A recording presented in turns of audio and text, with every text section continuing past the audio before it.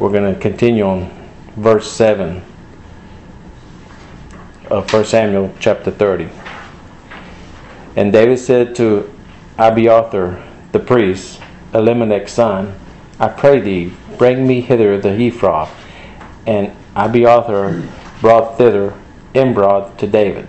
Now I showed what that ephod means. It's supposed to be a divine guidance, something that the priests used. The Levites, they would carry, and it's supposed to show them the divine guidance of the Lord. But we don't have the ephod, and the ephod back then really didn't do it, but that's what they carried. But our ephod today is the Holy Spirit. When we seek God's will for whatever, we seek God's Holy Spirit. That's our ephod for today, for now. David seeks God's will on what to do from here on. And God is good. God is good. We just saw how bad David was. Pretty bad. We just saw how bad he was. Everything that David has messed up on, now he's back. He's repented. He's come back to the Lord. And the Lord's what? He's ready. Every time we walk away from the Lord, we walk away from the Lord. The Lord don't walk away from us. Every time we walk away, He's waiting. He just waits for us. And that's what David did. David came back to the Lord, and now the Lord is ready to continue into David's life on what to do, to show David what to do. So David repented and came back. And in verse 8, and David inquired at the Lord, saying, Shall I pursue after this troop? Shall I overtake them? And he answered him, Pursue, for thou shalt surely overtake them, and without fail recover all. Well, this is what the Lord told David. He says, yeah, go after these men that have taken the families. Go after them. And he said, not only go after them, but you won't fail on to recover all. So everything they've taken, God's told David, you're going to get it all back. And this had to be very encouraging to David, to be able to go to the Father after everything he's done, be able to go to the Father, and the Father answer him and say, yes, now that you're back with me, I can start using you again. Amen. When we walk away from the Lord can't use us. When you're not walking with Him, He can't use you. But when we are walking in the Spirit, that's when He uses us. And this is one of those prayers that the Lord answered right away. And the reason the Lord answered this prayer right away, I'll show you later. Because some prayers, you ask the Lord, what do I do? How many times do we have to wait and see? Sometimes the Lord answers a prayer right away, sometimes He doesn't. But He will answer the prayer. And sometimes we don't see that prayer answered because He didn't answer it the way we wanted it. So since He didn't do it the way we wanted it, we take it that He didn't answer our prayer. Here, God said, no, go get them. Go recover all of it. Verse 9. So David went, he and the 600 men that were with him, and came to the brook Besar. Here those that were left behind stayed. Now look what happened. Back in verse 6, the men, remember last week, the men were ready to kill David because their families were taken, and they were ready to kill David. Remember that? And now they're right here, and they're ready to go to battle with him. Why? Because they saw David repent. They saw David get back with the Lord. That's what they saw. And now they're ready to follow him again. Not only did David encourage and strengthen himself, but because of his actions, his men followed. When you're walking with the Lord and other people see it, that's an encouragement for them. We have to walk a Christian walk. We are witnesses, whether we know it or not. We are witnesses. We're either good or bad witnesses. But we are witnessing to other people. When you claim to be born again Christian, you are witnessing. Because people will look at you. In verse 10. But David pursued, he and 400 men, for 200 abode behind, which were so faint that they could not go over the brook Besar. Now these men would have went, because that's what mighty warriors do. No matter how tired they are, they would have went. But they stayed behind. But we'll see in verse 21, it says, And David came to those 200 men, which were so faint that they could not follow David, whom they had made. David made them also to abide there at the brook. So he made these men to stay there. Even though, mighty warriors, they go till they can't go no more, they drop. But David said, no, I want y'all to stay right here. And That's why they stayed. In verse 11, and they found an Egyptian in the field, and brought him to David, and gave him bread, and he did eat. And they made him drink water, and they gave him a piece of cake of figs, and 2 clusters of raisins. And when he had eaten, his spirit came again to him, for he had eaten no bread, nor drunk any water 3 days and 3 nights. And David said unto him, To whom belongest thou? And whence art thou? And he said, I am a young man of Egypt, servant to a Amalekite, and my master left me, because 3 days ago I fell sick. Now let's see the works of God. David and his men left Philistine. If you remember from last week, they left 3 days ago. This guy was left by his king 3 days ago, and now here they are together. We're going to see if this is a coincidence. Let's see if this is a coincidence. In verse 14, we made an invasion upon the south of the Cherethites, and upon the coast which belonged to Judah, and upon the south of Caleb, and we burned Ziklag with fire. And David said to him, Canst thou bring me down to this company? And he said, Swear unto me by God that thou wilt neither kill me nor deliver me into the hands of my master, and I will bring thee down to this company. Now he trusts David. He says, and he will do it if you swear to God. Because, back then, everybody knew about the Israel's God. Everybody knew about Jehovah God. Because he was always with Israel most of the time when they were walking with him. Now sometimes we know that Israel went into battle, that God didn't send them, and they were defeated. But when God would send them, they always came out victorious. So everybody knew about Israel's God. And he said, by your God, swear to me you won't tell my master. This is what this guy is saying. And in verse 16, and when he had brought him down, behold, there were spread abroad upon all the earth, eating and drinking and dancing, because of all the great spoil that they had taken out of the land of the Philistines and out of the land of Judah. Now there were spread abroad upon all the earth. What this is saying is there were thousands and thousands of men. They were so far, spread abroad. There were so many of them. It's saying there was thousands and thousands of men. David has 400 men. Remember, 2 stayed behind. 400 came with him. And David didn't say, we better go get the other 200. No. With his 400 men, because who told him to go? God told him to go. He didn't look with these eyes. Hey, wait a minute, there's thousands and thousands and thousands, and there's only 400 of us. Did David look with his physical eyes? No, God told him to, and he went. That's the way we need to live. If David would have been by himself, he would have defeated this army. Because God told him to go, and God told him, you will recover everything. The reason I say that is because look at Samson. Samson killed 1,000 men. Just one man, Samson, killed 1,000 men with a jawbone of a donkey. That's all he had was a jawbone of a donkey. And one man, Samson, a man of God, killed 1,000 Philistines. So that's what I'm saying. If David would have went by himself, God would have seen him through it. This is our God. This is our God. You gotta look at it with your spiritual eyes. Look what our God can do. Amen. It looks totally out. No way. But God says, I'm with you. Amen. I'm with you. If I said go, then I'm with you, and you will have victory. And these men had it. Samson had it. David had it. And not only that, Samson, when he brought down the temple in Judges 16:30, what do you call them? The pillars. When he brought them down, well, right before he brought them down, he said, take my life with these Philistines. It says he killed as many, and that one time, he killed as many as he did all his life. Just one man. So that's why I'm saying, if David went to this battle by himself against all those thousands, he would have won.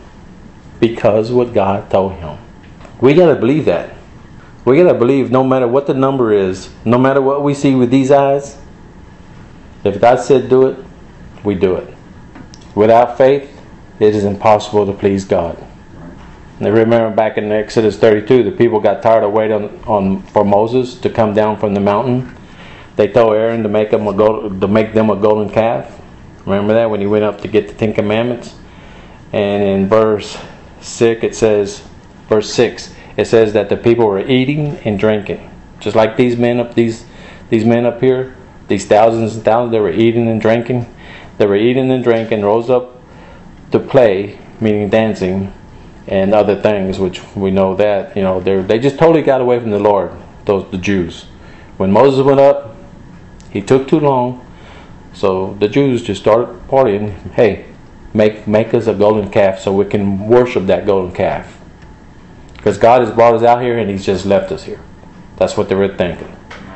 And so Aaron made them a golden calf, and they worshipped it, and they were eating and drinking and partying. And let me read the Living Bible, what happened when the people turned from God. I'm going to read Exodus 32, verses 25 through 29. Moses saw that Aaron had let the people get completely out of control, much to the amusement of their enemies. So he stood at the entrance to the camp and shouted, "All of you who are the Lord's side, come here and join me." And all the Levites gathered around him. Moses told them, "This is what the Lord, the God of Israel, says. Each of you, take your sword and go back and forth from one end of the camp to the other. Kill everyone, even your brothers, friends, and neighbors." The Levites obeyed Moses' command, and about 3,000 people died that day. Then Moses told the Levites, "Today you have ordained yourselves for the service of the Lord, for you obeyed even though it meant killing your own sons and brothers. Today you have earned a blessing." Now, because of what happened, the Lord wanted them, the ones who didn't take Moses' side. He had the ones that did take Moses' side. He had them go and kill everybody. I don't care if they're your brothers. I don't care if they're family. He said, kill them. Now, this is the Lord. This is when you're not with the Lord. When you're not with the Lord, and I can show you several places, you're an enemy of God. I've shown y'all several times before. When you're not with the Lord, you're an enemy of God. If you're not a born again Christian, you're an enemy of God. And I mean, this verse is saying. Here it was a physical killing. What they did here in Moses' time, what they did was a physical killing. And believe it or not, Jesus said the same thing in the New Testament. In the New Testament, He says the same thing. But this is a spiritual killing He's talking about. What I just read in Moses was a physical one. They physically killed these people, their families, everything.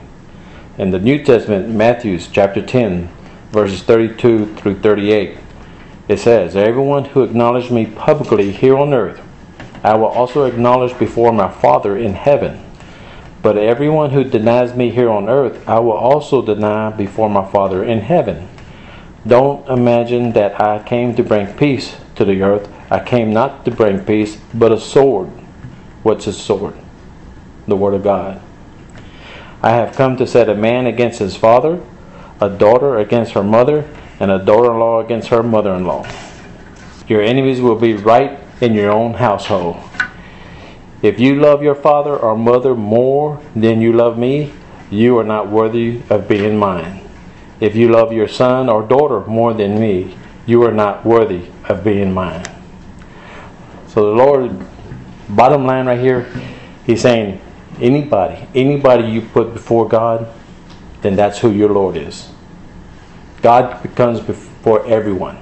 Father, mother, brothers, He comes before everyone. And if you're a person and you listen to your mother, father, whoever, whatever family, more than you do the Lord, then that is your Lord. And God says, I don't know you.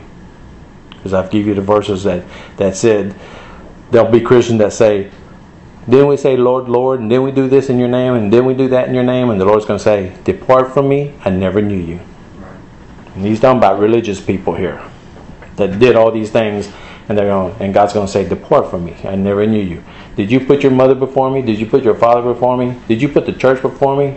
Whatever, anything. Whatever you put before me, then that was your God. And that's what he's saying right here in Matthew's. In verse 17. And David smote them from twilight evening unto the evening the next day. And there escaped not a man of them, except 400 young men, which rode upon camels and fled. Now they fought from twilight, which meant in the evening, not in the morning. Meant in the evening, because they weren't eating and drinking and dancing first thing in the morning. So they started fighting from afternoon to the next afternoon. They fought for 24 hours. That's how long they fought. And in verse 18, and David recovered all that the Amalekites had carried away, and David rescued his 2 wives. And there was nothing lacking to them, neither small or great, neither sons nor daughters, neither spoils nor anything that had taken to them. David recovered all. We see the reason why David couldn't wait on those other 200 men. Because when it says they were lacking nothing, now, they took all the women, the wives, remember? The families. You get thousands of men getting drunk, partying, getting drunk. What's going to happen that night with the women that they've taken away? You can imagine what's going to happen. These are prisoners, these are slaves now, and these thousands of men are getting drunk. It's going to happen. So that's why the Lord answered the prayer right then and there. He says, no, I need you to go now. Go and do that. And that's why they were able to say, and there was nothing lacking of them. You understand what I'm saying? Those men didn't have time to take the respect of the women away from them. Because once a woman gets raped, what happens? She loses her respect. She loses everything. So that's why he said, go now, before this happens. And they were lacking in nothing. David recovered all. And that's what God said in verse 8, right? That you would recover all. So he got everything they took, he recovered all. Can we believe God when he speaks to us? When he speaks to us in a still small voice, or when he speaks to us in the word, can we believe him? He spoke to David. Did he speak to David like I'm speaking to y'all? Back then they used prophets. He would speak to the prophets, and the prophets would tell the kings, or who were like David, Saul, for a little while. That's the way they heard from God. Well, we don't have kings. We're not under kings like they were back then. Again, we're back to the Holy Spirit. We have the Holy Spirit to hear from. The Holy Spirit leads us on what to do and what not to do. And that's how we live today. Back then they had the prophets. And there is prophets today, but many of them are false prophets. Many of them are false. I've seen one myself. And the Bible says they're going to be here. They're going to be here. I seen the false prophet. I knew he was false because what he was doing in that church was not in the Bible. This was something he was doing. He was making a show. He was trying to impress the people on what he could do. Now, if he was to do this back in Jesus' time, if you said you were a prophet and whatever you prophesied didn't come about, they stoned you to death. And if they did that today, we wouldn't have too many men out there saying, hey, I'm a prophet. Right. But they are out there. In verse 20, and David took all the flocks and the herds which they drove before those other cattle, and said, this is David's spoil. David didn't keep everything for himself. He could have kept everything because he's the king. He could have kept everything for himself. But we're going to see what he did with it. He's back with the Lord, right? So we're going to see what he did with everything they'd taken. We're going to see what he's going to do with it. In verse 21, and David came to the 200 men which were so faint that they could not follow David, whom they had made also to abide at the brook Besor. And they went forth to meet David, and to meet the people that were with him. And when David came near to the people, he saluted them. Then answered all the wicked men. Now, they weren't wicked like in loss. We're going to see the way they were thinking was wicked. Then answered all the wicked men of Belial, of those that went with David, and said, because they went not with us, saying, because they didn't go into battle with us, they're saying, we will not give them aught of the spoil that we have recovered, except to every man his wife and his children, that they may lead them away and depart. Now, wicked men, these men were selfish. Like I said, Christians have selfishness. We have to give it to the Lord. We need to learn not to be. But right here, these men following David, a man of God, they followed him, and they were with him, and they followed him as David was following the Lord. They also followed the Lord. They wanted to get all they could get out of it, and we have that today. People try to get it all they can get out of whatever. They want as much as they can get. Remember, these men were commanded by David to stay back. David commanded these men to stay back. They didn't stay back because they were scared or couldn't. David commanded them to stay back. So that's when they came back. David said, okay, they're going to get some of this spoil also. But it's going to continue. Not only these men, but we're going to see what a man of God will do when he's walking with the Lord. Verse 23. Then said David, ye shall not do so, my brethren, with that which the Lord hath given us, who hath preserved us, and delivered the company that came against us into our hand. Like I said, now David was walking with the Lord. He answered them as a Christian should. He says, my brothers, don't be selfish with what the Lord has given us. With what the Lord has given us. People think, oh, I got that. Christians. Because of whatever, that's what I got. Jody and I, we know everything that we have is from the Lord. Jody and I will not sit there and say, this is all mine. This is because of me. She knows because of what we have, it comes from God. And that's the way we should be. If whatever we have comes from the Lord. If you're a born-again Christian and you're walking with Him. He was reminding them where these spoils came from. All these goods. And he said they came from the Lord. They came from the Lord. A lot of times we don't feel that way. A lot of times, like Jody, and I'm just going to have to use her as an example. She went to college. She got degrees in chemical engineering. And she's smart and everything. She's got a good job. But is she taking all the credit upon herself? Does she? Well, y'all don't know. Y'all don't live with her. But she does, and she knows those blessings have come from the Lord. She was blessed to be able to study that way and be able to go to school. She was blessed to find a job. What I'm trying to show is give whatever you have, whatever we have, it's from the Lord. It's not because you're great, whatever. Yeah. It's from the Lord. It's not from your family. It's not from your schooling. It's from the Lord. If you have it, it's from the Lord. David doesn't give himself any credit here.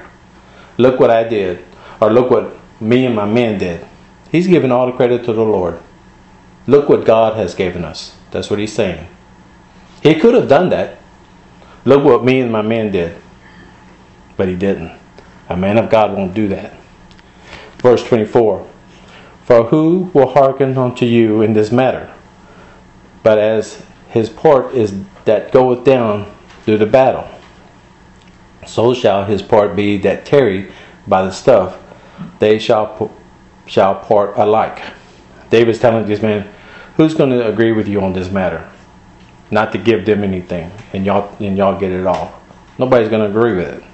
Those who went into battle, he said, will get their part, but those who stayed behind and took care of their equipment or watched over whatever they had to watch over, they're going to get their part too, is what David's telling them. And in verse 25, and it was so from that day forward that he made a statute and an ordinance for Israel unto this day. And when David came to Ziklag, he sent of the spoil unto the elders of Judah, even to his friends, saying, behold, a present for you of the spoil of the enemies of the Lord. He's giving it all away here. And then the next few verses, I'm not going to read I'm going to skip down to verse 30. But the rest of the verses he's mentioning the towns that he gave gifts to. And then we get to verse 31. And to them which were at Hebron and to all the places where David himself and his men were wroth to hunt. He also sent gifts to all that helped him. When he was running away from Saul, all the people who helped him when he was running from Saul, because Saul was trying to kill him, he said, I'm giving gifts to y'all too. There was so much, they had taken so much, and David recovered all of it. He had so much, and he was giving it to everybody. He was giving it to people who helped him when he was running from Saul. He was giving it to them also. So David, he was not greedy. Christians are not greedy. What do we have? What we have, God has given to us. What money we have, God has given to us so we can not only take care of ourselves, but to help others. He did not give us money to save.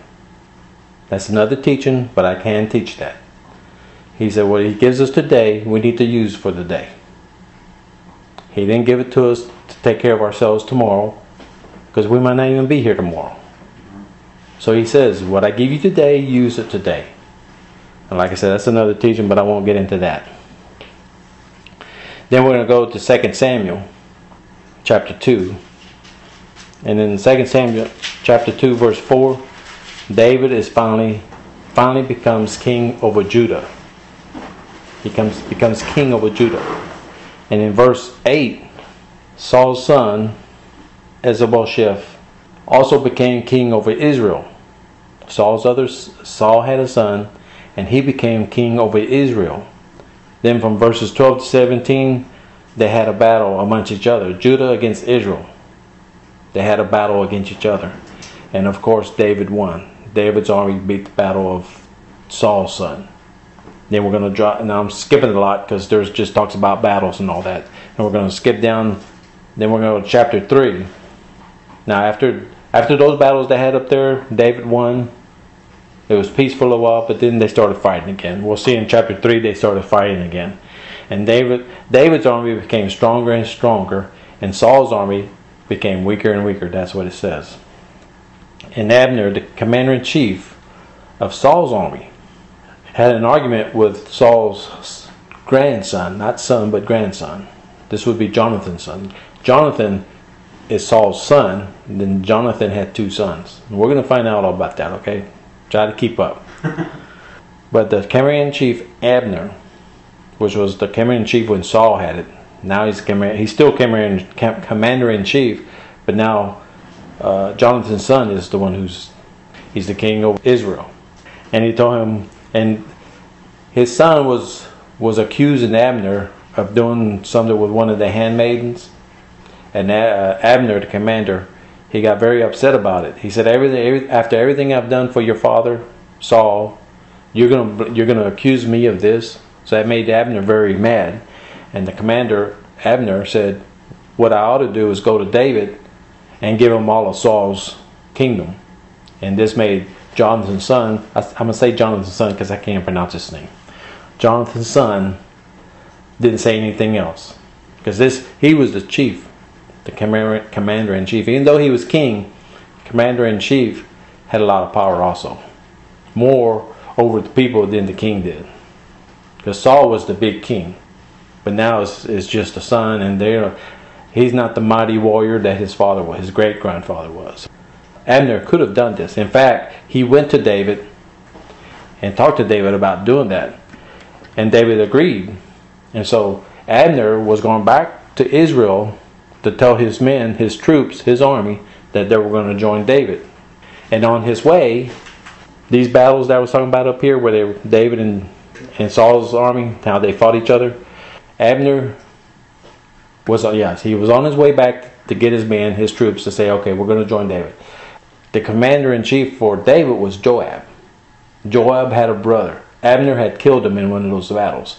And Joab found out that Abner was going back to Israel, and so he followed him and he had him killed.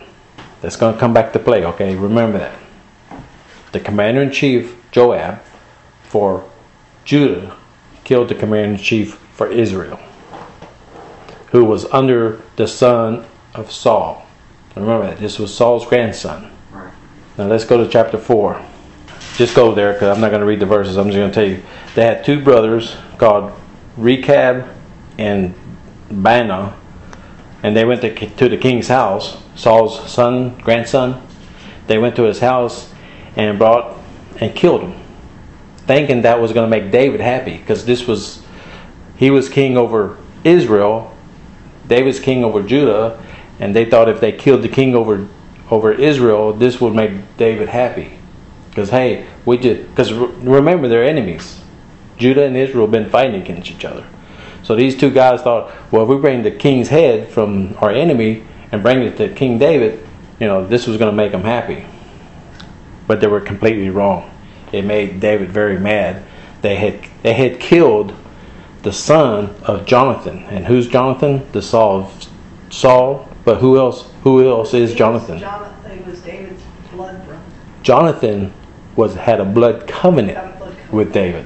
They weren't related, but they became blood brothers, a blood covenant, which is the same blood covenant we have between us and the Lord. It was the same kind of covenant. It was a blood covenant. So he was not very happy because they had killed Jonathan's son, and he loved. The Bible says David loved Jonathan like a man loves a woman. Doesn't mean he was gay, but that's what it says. He's just showing that David loved Jonathan very much. He was a blood brother. Now the people in the city didn't know the whole story. They thought David had him killed. They were saying David had him killed because that David was afraid he might become king over Judah also. So David went over there and had him killed. Now this is what was spread. You know how rumors spread around. And in chapter 5, we're doing a lot of skipping, but I'm going to connect all this together.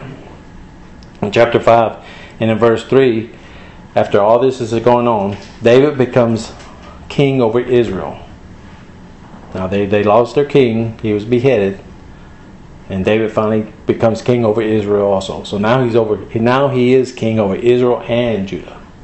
Now let's drop down to chapter 9. David's king over all of it now, right?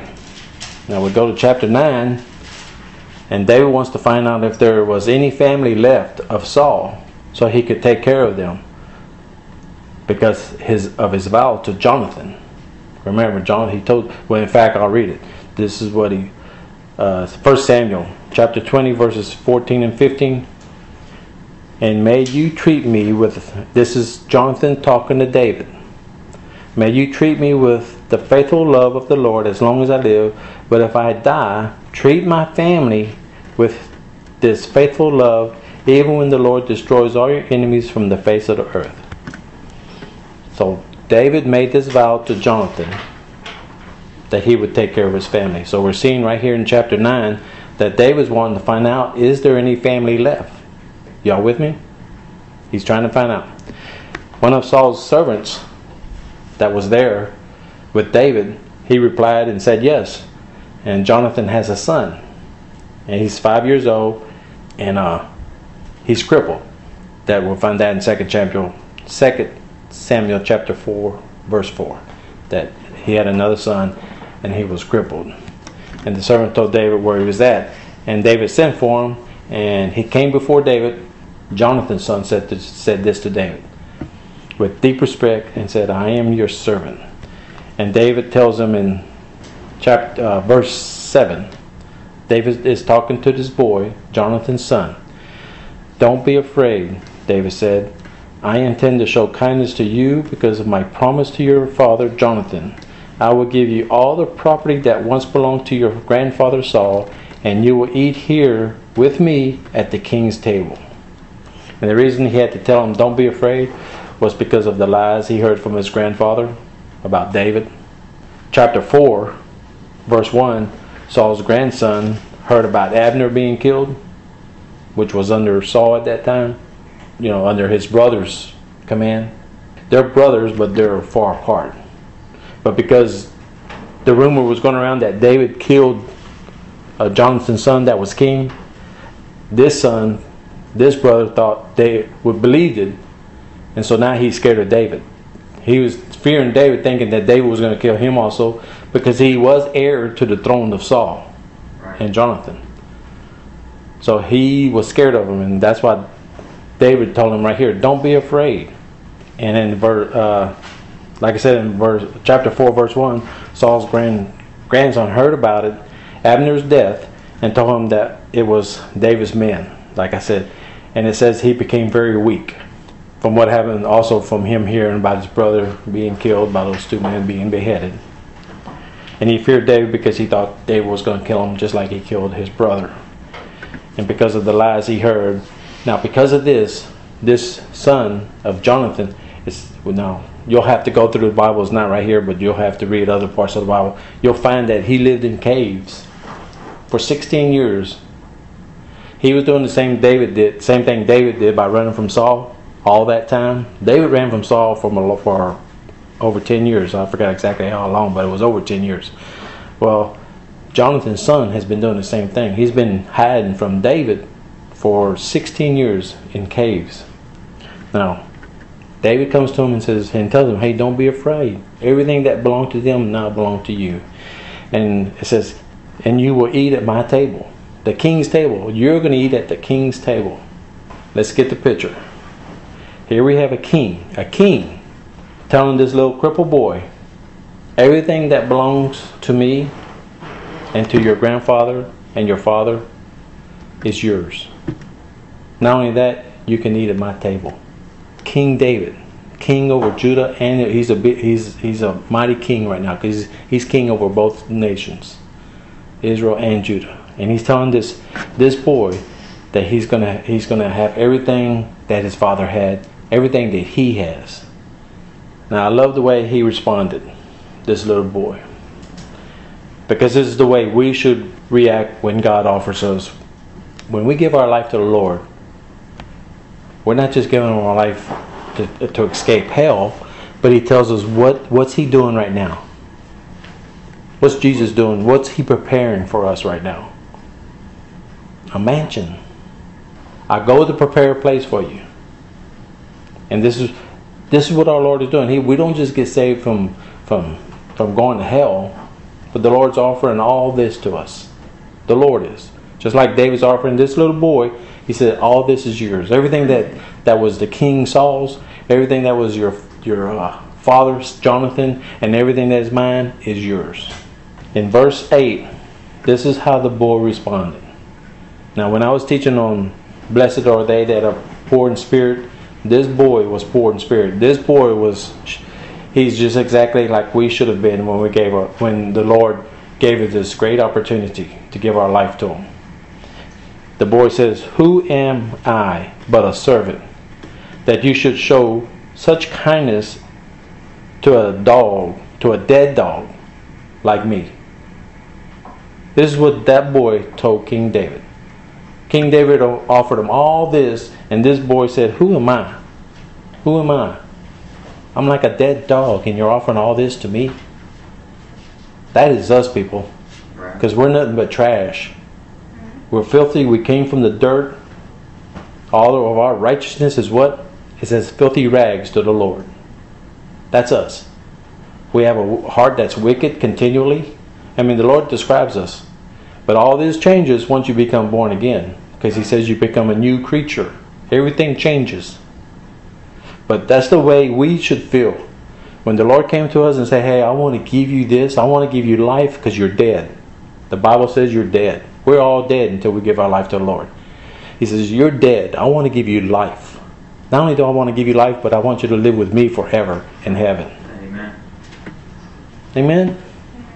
And this is what this boy says. I'm like a dead dog. I don't deserve this. That's exactly how we should have reacted to the Lord. That's why I love him so much, because I knew how Curly was. I'm not going to say Jesse. Jesse's a little better than Curly. But Jesse's still bad, though. But not as bad as Curly, because Curly was bad. But but when the Lord when he came to me, I'm 59. I gave him my life when I was 25. I'm 59 there now, and I still love him and praise him as much as I did back then, because I know where he took me from. And I'm like this little boy. I'm like, me? After everything, after the way I've been living and after all the things I've done, You're offering me this? This is the way we need to look at it. Because if you look at it this way, it'll show you where you're at. Oh, I'm not that bad. No, God says we're all wicked. Not, He says our heart is wicked. Our heart. I love, when I read this, it was just, Amen. Amen. He told Jonathan's son all about the blood covenant between him and his father. The blood. One day I'm going to teach them, I keep saying that, but one day I'm going to teach on blood covenant. Blood covenant between man and man, blood covenant between man and woman, blood covenant between us and the Lord. And it's all blood, and it's all, it's biblical. There's blood covenants those three ways. Even between man and man, like here. So here we have Jonathan's son, which it goes today. Jonathan's son has a choice to make. Do I want to continue to live in these caves and be like a dead dog? Or do I want to go live in the mansion, in the king's mansion, and eat like a king? That's the choice this boy has to make. But we make the same choice down here. When I talk to people, look, accept Jesus Christ, the one who loves you, and live forever in heaven. Or don't accept Him and live in hell and burn forever. It's so simple. It's so simple. There's nothing hard about it. Pick one.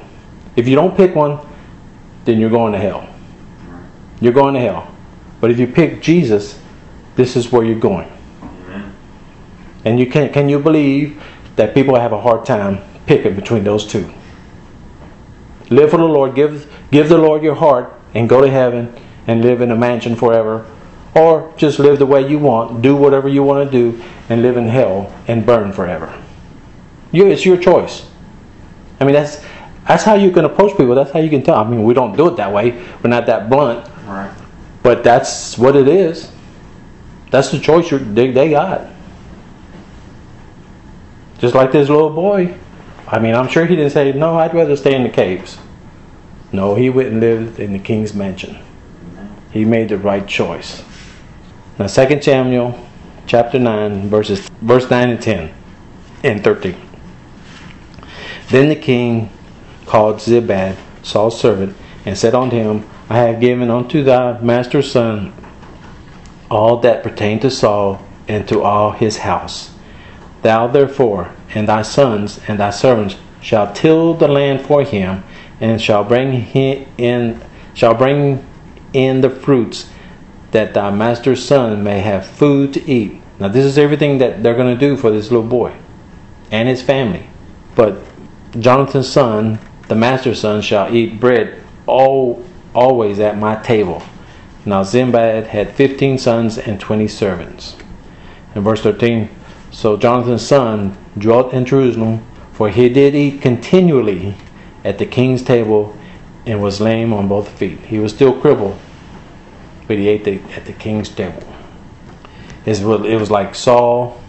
Saul was like the devil, telling lies about David. And his grandson believed them. And because his grandson believed what his grandfather told him, he lived in caves. He lived in caves for most of his life. Well, not most of his life, but a good part of his life. But in all that time, David wanted to bless him. Amen.